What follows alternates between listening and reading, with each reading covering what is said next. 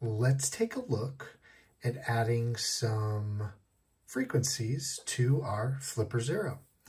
We're going to add frequencies for something like this. This is a little walkie-talkie, a 22-channel walkie-talkie. And we're going to add the channels that we need, or the frequencies that we need for this, right on the Flipper Zero. We don't even need to use a computer. So what I'm going to show you here is I've already added it to this Flipper Zero. So if I go here and I go into Sub-GHz and I go into read raw, make this clear, and I go into config, we can see that I can scroll all the way, come on, I can scroll all the way to the end and then get into these other channels, 15 or 1, 2, 3, 4, 5, 6, 7. So channels 1 through 7, see if we can get clear on here, channels 1 through 7, and then 15 through 21. 1 through 7 and 15 through 21. So how did I get this on here? I'm going to show you right now. And then I'll show you how it works. So on our Flipper, I'm using the latest development version of Marauder. If I go to Marauder, why do I always say that? Of Momentum, sorry, of Momentum. So I'm using the latest dev version of Momentum. If I scroll to Momentum Settings and I go to Protocols and Sub-GHz frequencies, that very first one right there, we can see that I have 3 options here. One of them, static frequencies. If I go to static frequencies, you can see I have no static frequencies set. I can add a static frequency. I'm going to click on that. And now it asks me, what static frequency do I want to add? And you'll notice there's an X right here. So what I want to do is add one of these static frequencies. And I don't need to add any of the zeros. I just need to add the 4, 6, 2, 5, 5, 9. So 1, 2, 3, 4, 1, 2, 3, 4, 5. Right? 1, 2, 3, 4, 5, 6. Sorry. Whew.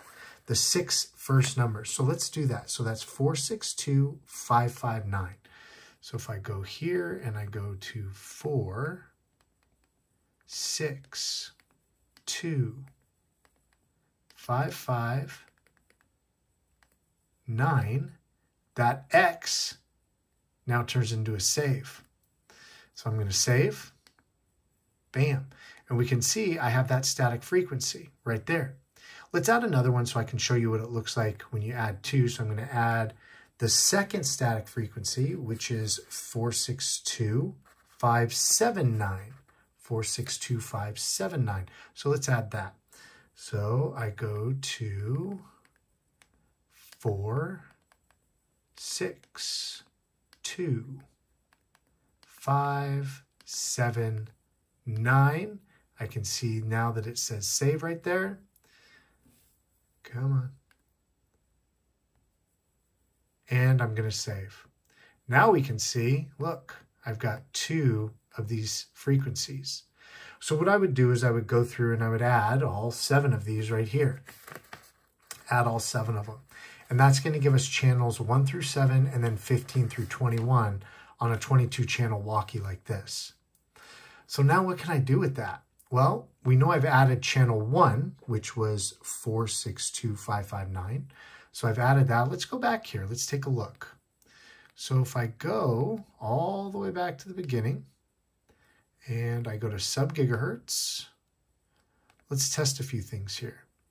Frequency analyzer, let's do that. If I click on this, oh, it comes up. Now, if I didn't have added those codes, if I hadn't added those codes, you wouldn't even see it come up here like that. So we can see, bam, there it is again. So can I record this now? Let's take a look. So if I go to read raw, Now I scroll left to go to config. Look at this, 314. I have to go all the way to the end because we can see that 460, it's going to go right past 462, right? So we go from 440 to 464, but if we go all the way to the end, I'm going to have that frequency right there, 462.55.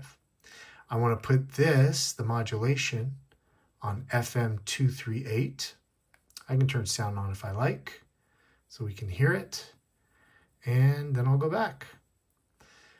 I'm going to hit record, and then we'll use the call button. So record.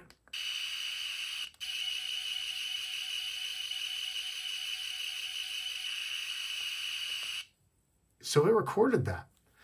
Now, technically, I cannot broadcast on this band right here. I have a couple of these walkies, these type of Cobra walkies right here. Technically, I cannot broadcast on this. I can use this walkie, but I can't use this. So I'm just going to take this out right here, because normally what I would do is I would hit this button, this center button, to send that frequency, and we'd be able to hear it on this walkie right here. Turn up the volume a little bit. We'd be able to hear it on this walkie right here because we're on channel 1. Now, I'm not allowed to do that. I certainly can't press this button in front of you. I've got a number of these walkies, like I said, so I could just be using one of those. But if I take this out of the background,